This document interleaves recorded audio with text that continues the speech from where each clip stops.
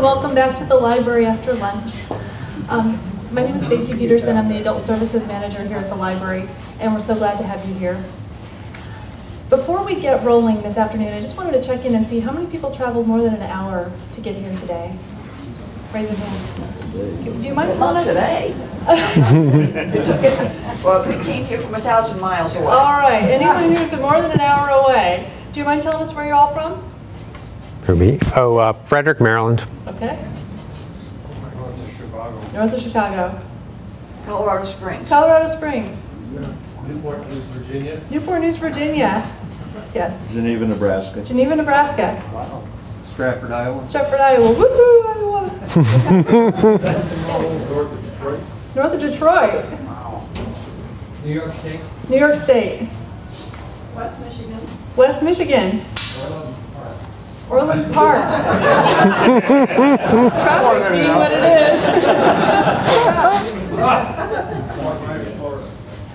Florida? Fort Myers, Florida? We got some Floridians in the room here. Anyone else? Belvedere. Belvedere. Any others? Yes. Hopedale. Hopedale, Illinois. South of Peoria. South of Peoria. All right. Thank you all for making the long trip to be with us. We're so glad you're here. Now, our speaker today is one of our faraway visitors. You're from Texas. All the way from Maryland to be with us, and we're so delighted that he has made that trip. He's going to be presenting our second lecture of the Batavia Windmill Symposium, From Batavia to Air Motor. Mr. Gillis is the editor of He's the author of 2 books about wind electric power, and he's currently writing an academic history of the air motor of Chicago, whose origins are right here in Batavia, and that's what he's going to talk about with us today. Please join me in welcoming Christopher Gillis.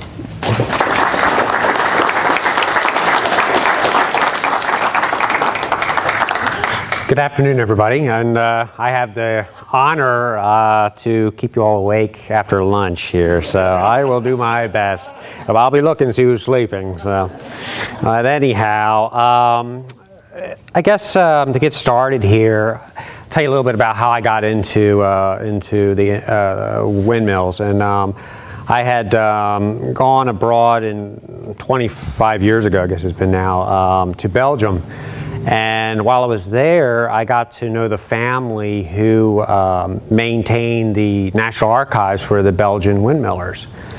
And so they asked me, "Oh, you would like to go see a windmill?" And I was like, "Sure," because I like woodworking and things like that. I knew they were wooden machines, so to speak. So I got to go and tour and go and spend some time with some windmillers and. Went from there. So when I came home, went to college, I got into water pumping windmills under a variety of ways. I had a couple academic research grants and explored their use in developing countries. So, and I got to know Dr. Baker over a number of years as well, and a couple of books I've worked on. And then he kindly got me involved with this book about the history of air motor, and he's my mentor and my editor for that, which will be published by Texas A&M University probably the latter half of next year. So it's been a lot of work. I've spent 3 years on it, and some of you folks out there I've actually talked to about it and, over those years as well. So I want to thank you all. Go ahead and get started. I'm giving you a presentation today on how Batavia influenced 2 gentlemen who formed what became probably the biggest and most powerful windmill company in the industry. So go ahead and get started here. Batavia is distinguished as a center for the country's once vibrant windmill manufacturing industry. Led to this place along the Fox River in 1863, business partners John Burnham and Daniel Halliday both saw Batavia as a gateway, so to speak, to more easily supply their popular wood wheel windmills to the thirsty West. Their firm, U.S. Wind Engine and Pump Company, knew how to both manufacture innovative products and market them successfully to newly minted farmers across the Great Plains who needed water not only for themselves, but for their livestock and crops to survive. And what better way than using a windmill to pump that water hands-free to the surface? It's companies like U.S. Wind Engine, which through its labor-saving product offerings inspired other individuals to explore and invent mechanical devices to improve living conditions on farms and ranches and in small rural communities of the day. The purpose of my discussion today is to explain how two young Midwestern men were influenced by U.S. Wind Engine and how they ultimately built one of the most highly regarded windmill brands in the world.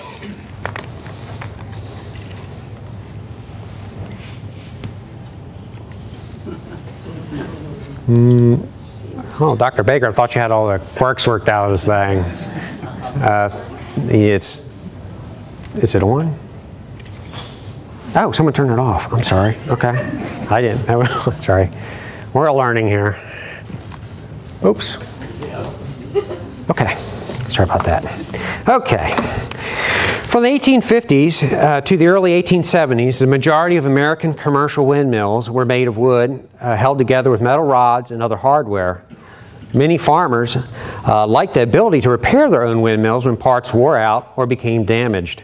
And wood made this task easier since it could be found around the farm or secured from the local community via sawmills, cabinet makers, and whatnot. On top of that, farming operations, especially in arid country, could scarcely go along without a steady flow of water for their households, livestock, and gardens. A broken windmill needed to be quickly fixed and easily brought back into service. In the 1870s, a handful of manufacturers began to challenge the predominance of all wooden windmills on the market by designing and selling units made with all metal wind wheels. This is no easy feat, or was no easy feat, I should say, since it was challenging to the engineers of these companies to build windmills that were lightweight, rugged, and balanced to effectively use the wind. Also, to make these windmills commercially attractive to farmers and price competitive with their wooden counterparts, the material costs to make them had to be kept in check. Many early manufacturers of all metal windmills knew this well, since they already had shops with skilled labor and proper tools to fabricate reasonably priced metal agricultural implements and other iron and steel-based machinery. In March 1892, the Farm Implement News published an article explaining the emerging trend of all-metal windmill construction during the past 20 years and its direct correlation to America's steel industry. The author of the article wrote, "The cheapening of steel through improvements in the processes for producing it and the growing scarcity of good lumber have brought steel extensively into use in the construction of agricultural implements and machines. Where lightness of design, rigidity, or elasticity, strength and durability are requisites, steel is superior to any other material, and its present cheapness permits its use for every purpose which it is suited. Indeed, this is truly the age of steel in its application to agricultural machinery." Also, steel conveyed a sense of industrial strength and durability. Yet, it wasn't easy at first to convince farmers of steel's value in windmills. Even by the early 1890s, some windmill manufacturers refused to embrace steel.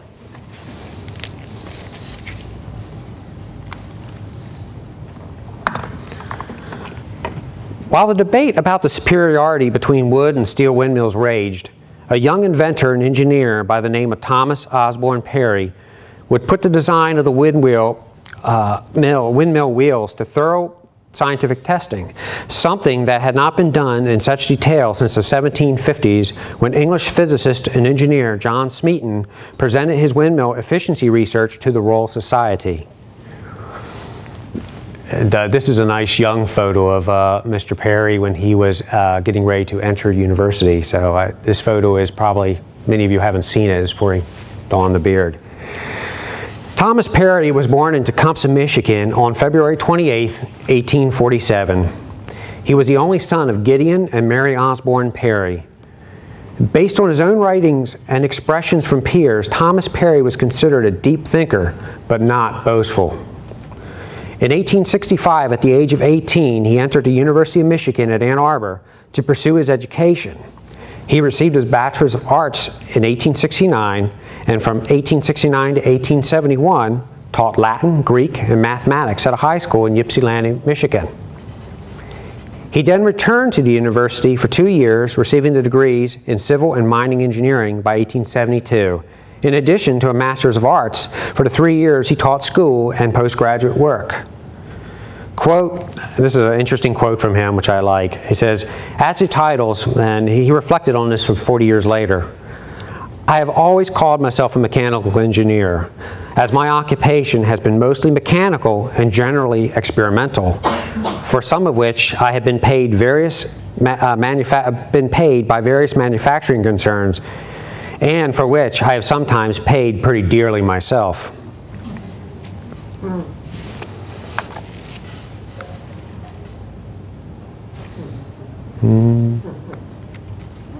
Let's see, go with the next one. Here we go. Okay.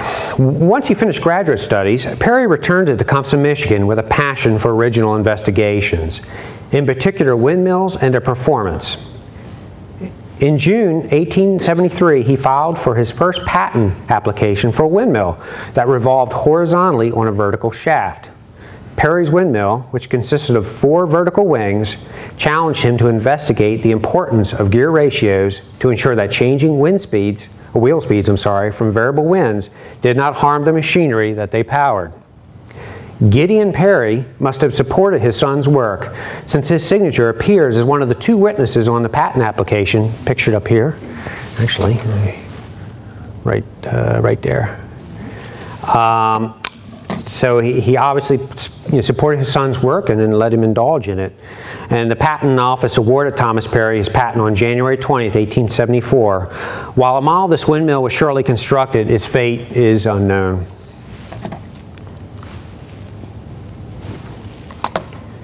In 1876, Perry moved to Batavia, Illinois to become a draftsman for the U.S. Wind Engine and Pump Company, by then one of the preeminent American windmill manufacturers. He acted as a solicitor of patents, or as he described it, a designer and investigator. From June 1st, 1882 to September 15th, 1883, Perry would conduct a detailed series of tests on windmill wheel designs and their efficiency. And I actually circled, hopefully you all can see it in back, but just in case you can't, that's Mr. Perry right there. When I got this picture, a few years ago from the, Carl actually got that from. I took some time to study that picture looking for Mr. Perry and happened to find him there modestly on the side. So, let me continue here. F.H. Noel, head of the U.S. Geological Survey's Division of Hydrography, recollected at the time Perry carried out his experiments at, and I quote, although billions of dollars have been invested in the manufacture and purchase of mills, and much attention has been given to the mechanical details and the saving in weight and cost, yet comparatively little study has been bestowed upon actual efficiency of various forms and upon their development toward theoretical ideals. And R.L. Aldrey, another observer of agricultural implements from the time, put it more bluntly, stating, before Perry's scientific work on the windmill, many inventions in the agricultural implement industry were the result of a, quote, moment's inspiration or a crude experiment, often on the part of an unlettered farmer, end quote. In fact, most wind wheels were constructed of narrow wooden slats set to angles with the plane of the wheel ranging from 35 to 45 degrees as a rule of thumb. Perry said, quote, the slats were usually placed as close together as possible without having their projections on the plane of the wheel overlap. The proportions of the sail, surface, and their angles of weather were apparently arrived at without any well-defined purpose. The only experiments made in the United States, so far as could be learned, related only to the starting forces. They did not include the measurement of work in foot-pounds, end quote. Oops, what did I do? Oh, you know what I did? I'm sorry. Zoom slideshow. Yeah, sorry about that. I will learn this. Okay. Great. Okay. I hope you got a good look at that picture that was up there earlier of Mr. Perry. This actually was produced for when he was able to publish his research in the late 1890s. You'll notice that this is middle-aged Perry, so he was a lot younger when he did these experiments. I always thought that was kind of an interesting anomaly about that particular picture that is widely used. Perry's experiments were conducted in a room at the U.S. wind engine plant in Batavia. His test apparatus of gearing, pulleys, and belts was suspended from the room's roof trestles, and you got to actually see an animated presentation from that this morning, which was quite interesting. And as you learned too, it was necessary for his experiments to have a consistent wind velocity, and thus he used a small steam engine to produce steady air stream as well to test various wind wheel patterns. As also explained, the door to the room was guarded and the windows closed so as not to disturb the air during testing. It's estimated that he made more than 5,000 measurements and tested 61 different forms of wheels, including curvature of blades, types of construction and materials, and best management methods. Perry concluded that it is better to divide the wind wheel between fewer sails.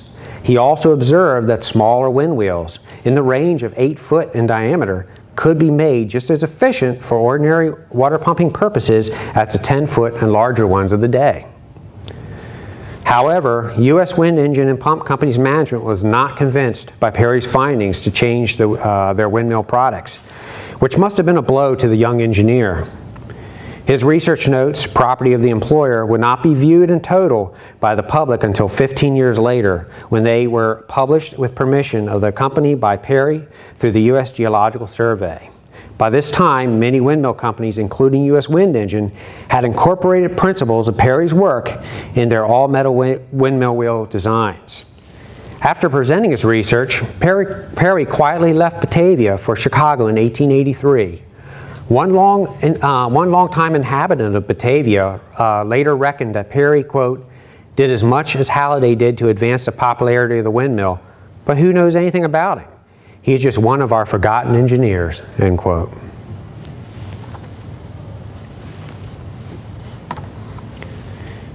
Laverne Noyes was born in Genoa, New York on January 7, 1849, the son of Leonard and Jane Noyes. He was the youngest of 4 children. The family moved to Springville, Iowa in 1854, where Leonard Noyes operated a farm. As a boy, Laverne Noyes showed an interest in mechanics and knew that he wanted to eventually become a manufacturer. He enrolled at the newly started Iowa Agriculture College, as you all know today as Iowa State University, at Ames in 1868, and graduated with a Bachelor's of Science with a focus on engineering in 1872. Immediately after college, Noyes moved to Marion, Iowa, where he entered the agricultural implement business. He received his first patent in 1875 on a pulley-based hanger, which was used for basically, it's basically a farm slide swing gate. So that's what his first patent was in, which he manufactured and sold to wholesale hardware dealers. It was also during this time that he learned the difficulties of business, spending upwards of $5,000, which he didn't have. Noyes then joined forces with a man named Plummer in Springville, and it's interesting, as I researched, I've never been able to find the man's first name, whose name is Plummer, so it still eludes me. So if anybody knows that, please tell me. But he joined this man named Plummer in Springville to begin manufacturing haying tools. As you can see, some of the different things he made up here. At this time, by 1876, Noyes patented an improvement to the hay carrier. At this time, he had resided for a short period in Batavia, Illinois, and had attracted the attention of one of U.S. Wind Engine's founders, Daniel Halliday. In 1876, U.S. Wind Engine sold the Noyes and Plummer anti-friction hay carrier, which is right here, just in case you have trouble seeing it.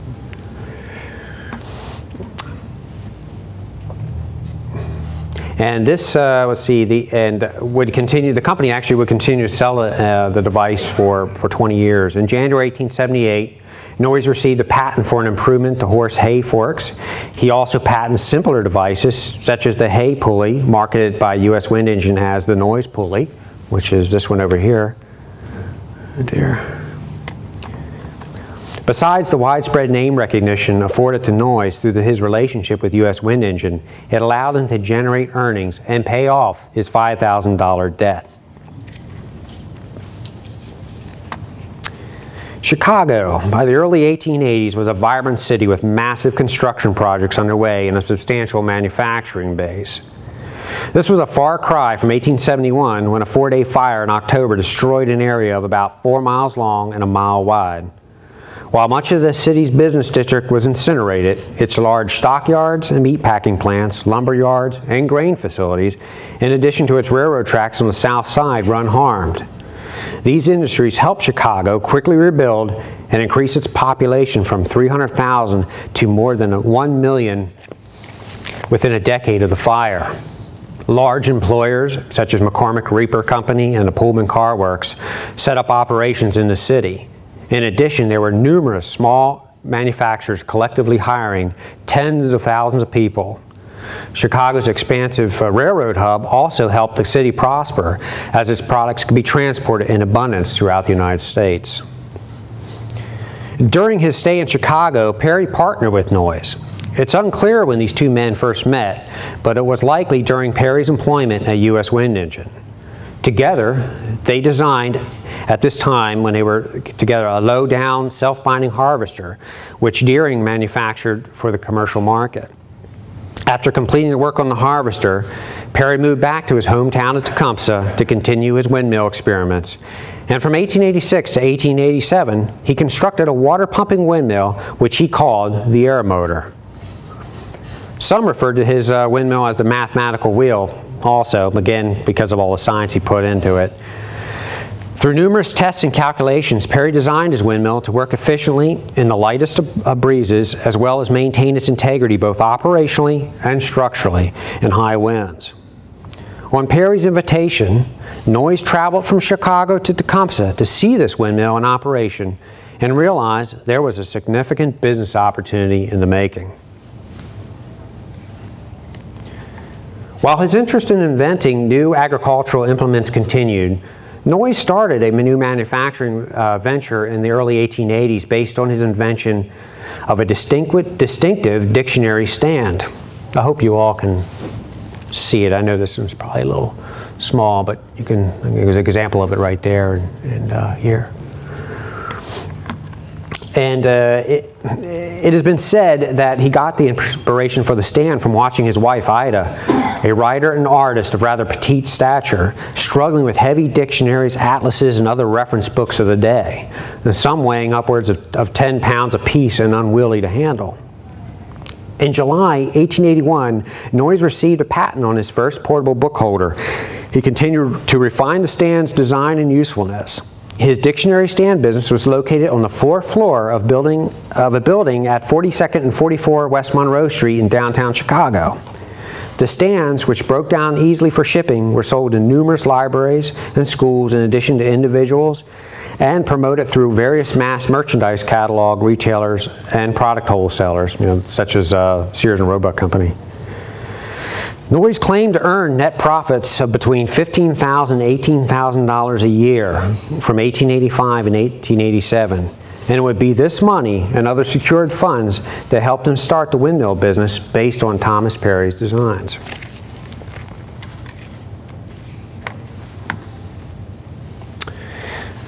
Besides his innovative metal windwheel design, Perry also developed a geared pumping mechanism behind the windwheel that would inspire traditional windmill manufacturers to make similar changes to their machines.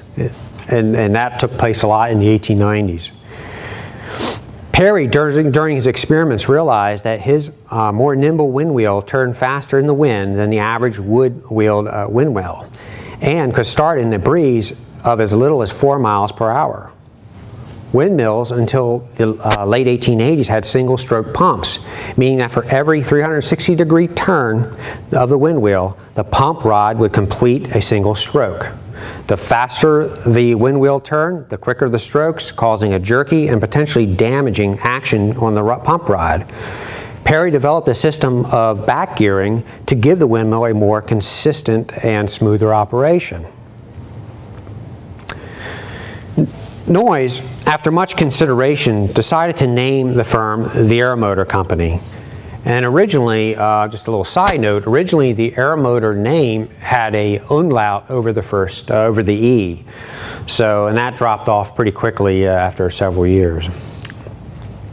And this was also, again, the name that Thomas Perry came up. And there's a lot of misinformation out there about Noyes being the one who came up with the name, and actually Noyes never truly took credit for it. It was, if you read Noyes' writings correctly, it was this was Perry's, a name that he came up with. So, and again, a little explanation about the name, and this is what how Noyes put it. And I quote, "Since the wind motor embodies the suggestions and teachings of the researches and experiments of the only competent engineer who has in modern times undertaken a thoroughly scientific and exhaustive investigation of air as a mode of power, we feel entitled to coin and appropriate to its exclusive use the name aeromotor, literally meaning air motor. The term windmill is a misnomer, at best, since in former times it designated the gristmill, which was run by wind as distinguished from one run by water, hand, or other power," end quote. In 1888, the newly formed Aeromotor Company may not have appeared to be much of a threat to the numerous established windmill manufacturers on the American market of the past 10 to 20 years. Noyes, president of Aeromotor, must have known from the outset that he needed more than just his ambition to survive and carve a name for himself in the industry. Fortunately, he already had experience working with one of the giants of the business, U.S. Wind Engine, which gave him the opportunity to understand both its strengths and weaknesses in the market prior to forming his own company. He also retained his consulting engineer, Thomas Perry. The Aeromotor Company officially started operation at its location of Noyes' dictionary stand business. That first year in operation, Aeromotor claimed to have manufactured and sold 45 windmills. In 1889, pressed for space, the company was relocated to a 6-story building at 110 and 112 South Jefferson Street in Chicago, where Noyes took out a 5-year lease, believing the space would suffice for a number of years. That year, 1889, the firm made 2,288 windmills. Still, this space was not enough, and the company relocated again in November 1890 to a much larger property at Rockwell and Fillmore Streets, about 4 miles south from Chicago City Hall. From this location, the company was also afforded more direct access to America's rail network. Windmill output from this new factory site took off, with 6,268 units produced in 1890, followed by 20,049 in 1891, and a whopping 60,000 by 1892. With claims of producing a complete steel windmill and tower every 3 minutes during the workday. Even the economic recession of the early 1890s failed to dent the company's steady stream of customer orders for windmills.